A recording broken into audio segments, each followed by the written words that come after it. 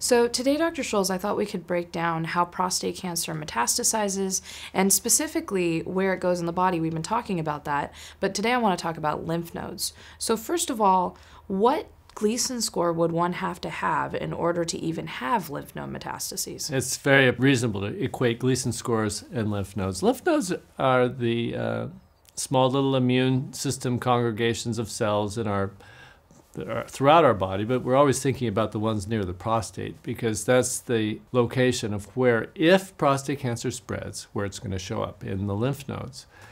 And that is a watershed event. The reason that we're nervous about cancer is its potential for spread, and some cancers can't spread. The Gleason score is the best way to predict whether any specific individual's cancer is likely to spread or not. And the absolute minimum Gleason score for something to have the capacity to spread is a 7. And the risk of spread then starts going higher and higher as you go up to 8s, 9s, and 10s. So the Gleason score historically has been the best way to predict spread because prior to the advent of PSMA PET scans, we didn't have accurate methods for detecting spread. So we would always profile people, project the likelihood of spread based on what the Gleason score was. And to answer your question, people need a Gleason score of at least 7 before they can even anticipate any possibility of spread, even though with 7s, particularly 3+4s, the possibility of spread is pretty low. And so some men with 3+4 are still doing active surveillance because although there's a small risk of spread, it is actually a very small risk, and those individuals are more nervous about the side effects of treatment than they are about the possibility of spread. So sort of a long answer, I know, but it is an important area. Some of the industry, like with pharmaceutical companies or physicians, some people say that mets in the lymph nodes is metastatic activity, and then some people say it's non-metastatic activity, which could be very confusing for the patient. The language is super important there. So is there a certain number of mets that have to be present within the lymph nodes for it to be metastatic? Historically, if any metastasis had occurred, if you go back 10, 20, 30 years, it was generally thought that that was incurable and that there would be always more and more metastasis showing up sooner or later. Well, as our technologies improve and as we're catching metastasis at earlier and earlier stages, we're learning that that's not always the case. And in particular, the people that have a very limited number of lymph nodes that are close to the prostate, with modern radiation, hormones, and other measures, some of those people will be cured. They are no longer in this hopeless sense that it's an inevitable future of progression and cancer growth. So I think that's the root of the confusion, is that, yes, we think of metastasis historically as being this monumental event that now someone who's curable has been converted into someone who's incurable, and that historically was the perspective. But we know that with new technology that we are curing people with metastasis, and the people that are more likely to be cured are the ones that have lymph nodes in a limited number that are close to where the prostate used to be down in the pelvis. So when it comes to treating lymph node metastasis, we hear about spot radiation and things like that. So how many mets is too many mets to spot radiate? The cutoff number that's thrown out for oligometastatic disease is less than 5 or less spots. But that needs to be tempered by the fact that we can talk about regions. Sometimes there may be 3 or 4 lymph nodes in one area and then 3 or 4 lymph nodes in another area, which can be easily encompassed in a radiation field. There would be exceptions to the idea that you can't go after metastatic disease if there's more than 5 spots. But that gives you sort of a rough context, that if there's more than 5 or 6 metastatic spots, the idea that we're going to get long-term control by radiating them all starts to diminish. But people's treatment does need to be personalized according to their age and what we know about the history of the disease and what other treatments have already been given. But the general threshold is 5. If someone has tumors in their prostate, then there is a small amount of mets that have reached the lymph nodes. Is it, we have these systemic treatments and these hormone therapies that go through our entire body. Is it absolute that they do need to get hormone therapy if there is any lymph node activity? Well, again, historically, the answer was yes. And the reason was that our scans were so bad at detecting all the spots. We always assumed there were additional spots that we weren't picking up, and therefore the hormone treatments and the chemo treatments were given to try and treat those smaller spots that we weren't seeing. Now, with the better scanning techniques available through PSMA PET scans, it is conceivable to just treat the spots with radiation and see if the PSA goes down to 0 before piling on with additional layers of hormone treatment. Use of hormone treatment in conjunction with radiation to the lymph nodes is certainly an important discussion point, and the use of hormone treatment needs to be individualized from patient to patient. There are many factors, I think, too many to go into right now in terms of deciding if a person could do just radiation to the lymph nodes and see how it goes,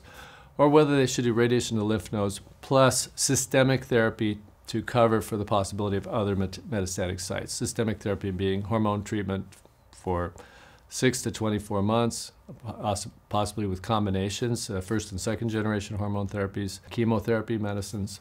So yes, there's still a role for an aggressive systemic approach, but it's not as black and white as it used to be. So, there are many different types of radiation out there. Is there one type of radiation that's better at treating lymph nodes than another? We're looking usually at beam radiation, which can be proton, short course stereotactic body radiation, long course intensity modulated radiation. I think that the similarities between these options are much more than the differences. There's a convenience factor if you can get the treatment done in 5 visits with SBRT rather than 25 visits with IMRT. But in terms of anti-cancer efficacy, I think they're about the same. So we have side effects when we treat the prostate. We know that there are particular side effects that can happen. Are there any side effects to when you treat lymph nodes? Well, it's interesting how that has evolved, because in this modern era, the treatment of lymph nodes should be associated with very few, if any, side effects. But if you go back 10, 15 years when they couldn't target as well, lymph node radiation was a dreaded type of treatment, and many of the radiation therapists decided not to do it at all because they saw such horrible toxicity when the radiation would hit the intestines and the bladder. So it is really a big turnaround. If you think of how weighty that word radiation is, it's not a pretty word. People don't want to have radiation. It's really a result of the radiation that was given in the 1990s, where there was a lot of overspray, normal organs were hit, and a lot of really unfortunate things happened. That is no longer the case. If you're at a state-of-the-art center with modern equipment, and if the doctors are up to date in terms of the latest thinking, my impression with side effects of radiation is the patient may have some transient fatigue, but other than that, not much. If somebody has lymph node involvement when they are diagnosed versus somebody who has lymph node metastatic disease in the lymph nodes when it's recurrence, is it treated differently? Generally, when people are being treated for the first time, there's this thought of, let's get it all this time, one and done. We don't want to come back and have to deal with recurrences. And the treatment mindset will probably be more aggressive. Systemic hormone therapy, maybe even a short course of chemotherapy. Of course, treat the disease in the prostate and get rid of that as well with radiation usually. If someone's having a recurrence, especially if there's been a long time period between when they were treated and now PSA is creeping up and they find a lymph node somewhere, the need to repeat all the systemic therapy is not as well established. It's more attractive maybe just to treat the lymph node, see if the PSA goes down to 0, treat the lymph node with some radiation, see if the PSA goes down to 0, and then consider further treatment based on what kind of, how the situation evolves. If the PSA doesn't go to 0, get another PSMA PET scan. If it looks like you're wrestling with a disease that isn't being controlled with spot radiation, then yes, of course, systemic therapy is always the fallback position. But I don't think it's quite the same for someone with recurrent disease as someone who is newly diagnosed. Newly diagnosed, we're really swinging for the fence. We want to eliminate the disease completely, and if we're finding lymph nodes at the time of diagnosis, we know we're dealing with a potentially much more dangerous disease. We don't know how it's going to play out over time, and precautions with additional hormone therapy and possibly chemotherapy should be at least discussed. From hearing you speak about this, it seems like there's a lot of options for patients who have lymph node involvement, whether or not they were diagnosed or whether or not it's a recurrence. Can you speak to that? Because I know that there can be a lot of anxiety when it comes to the thought process that the cancer has left the prostate and it's no longer localized. Well, the reasons for anxiety are well-founded. One is with most other cancers, we don't have the many treatment options like we do with prostate cancer, so lymph node cancer is a very serious development, especially with other types of cancers. It can also be serious with prostate cancer, but we're learning now with the earlier initiation of effective therapy that durable responses and even cures are getting more and more common. So the worrisome aspects of very widespread prostate cancer can't be ignored, and what we're trying to do when people are in the lymph node stage is eliminate it, get it under control so that it never does progress into those more serious stages. Today we talked about prostate cancer that is metastasized to the lymph nodes. Now I know this could be a scary proposition because it's no longer localized, but as you heard Dr. Scholz say, whether or not you were diagnosed with lymph node involvement or it's a recurrence and you found the lymph nodes after you've already had treatment, there's a lot of options out there. So I do want to point out that there's hope. There's a lot of things that you can do, and the best thing that you can do right now is to educate yourself as much as you can, know your options, and then discuss those options with your medical team. Now, I know you heard me say this a lot, but those educated conversations change the game. They change the outcome and how treatment will follow afterwards, but also the side effects and the lifestyle issues that you may encounter throughout that whole process. Education is the best way to get the best treatment.